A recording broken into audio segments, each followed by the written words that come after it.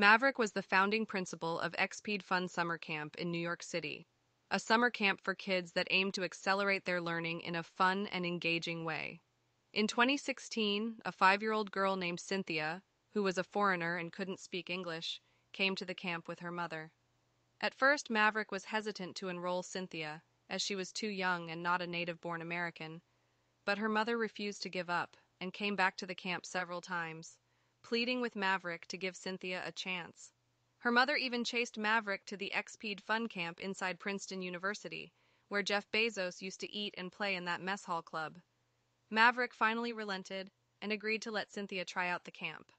To everyone's surprise, Cynthia picked up every piece of learning incredibly quickly, and by the end of the 2022 summer, Cynthia had attended the CynthiaProject.Fund summer camp for the 7th time. Now, as an 11-year-old 5th grader, Cynthia had accelerated her learning so much that she was able to learn most high school NYS Regents stuff, putting her 6 years ahead of her peers. But what amazed Maverick most of all was Cynthia's English communication skills.